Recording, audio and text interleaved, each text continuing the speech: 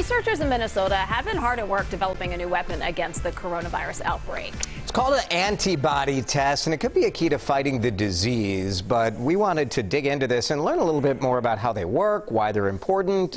Heather, maybe we should just start with what is it? What is an antibody test? Exactly. And so what antibodies are if you've been exposed to this disease. The antibodies will appear in your bloodstream, and essentially if you then get re-exposed again, the antibodies will neutralize and fight off that virus for you. I mean, think about how vaccines work. So the idea is that if you have gotten COVID-19, that you would then have some sort of immunity to it, whether it be short-term or long-term, or how much immunity you have is still unclear. But the idea is you have some sort of immunity, so then you could go out and perhaps go back to work or help other people as they're trying to fight COVID-19. So what sort of information would this really give us at this stage in the game? Because this is more for like after you've recovered, right? Exactly. So this is not that nose test or that throat swab test. This is a blood test. This is not something that can give you an early diagnosis like those tests can.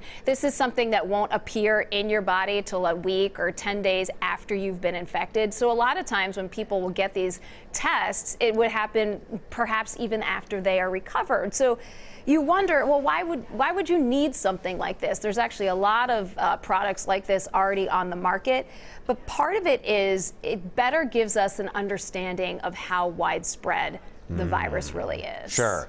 Sure. So picture this, like we've been sharing these kind of numbers of confirmed positives. Well, what if 10,000 people have already had this, didn't really know it, and if you could tell by detecting antibodies in their test, wow, that like opens your mind to all sorts of different mitigation options that you could use, right? Absolutely. Areas to focus on, people that should be quarantined, people who shouldn't.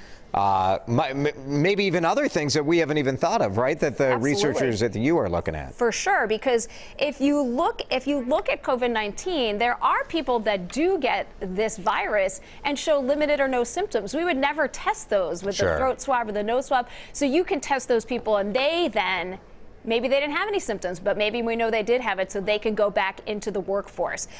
Perhaps these are people that can be identified that have it, and you can use some of their blood and some of their plasma to help people who are really sick with COVID-19. It'll better help us give an idea of how much COVID-19 is in the community, so you can actually better determine what the real fatality rates are. But the big thing is, and this is where Governor Walz was talking about it the other day, is for policymakers, it gives them a better idea of perhaps when can people go back to work? When can we start opening up restaurants? Who are the people that, if they're immune to this, even for a short period of time, can go into the hospitals and help patients? How are you going to do wide-scale blood testing, though, I mean, to get this done? It's a hard thing to do. There are probably dozens, I don't want to go to the hospital to take a blood test. There are dozens of things out there on the market, but what's happening at Mayo is testing a lot of these tests that currently exist. They have come up with one test. They do expect to release it sometime next week. They're not going to release it for the full-scale public, though, because you mentioned the logistics of that right now would be very challenging. But they say you have to have a reason for having that. A reason for having that down at Mayo could be that you need to test the healthcare workers to see who should go to work and who shouldn't go to work. So I anticipate we're going to hear a lot more about these antibody tests in the next couple of weeks as we continue to fight this. Yeah, super interesting. Yeah, cool. It is. Thanks, Heather.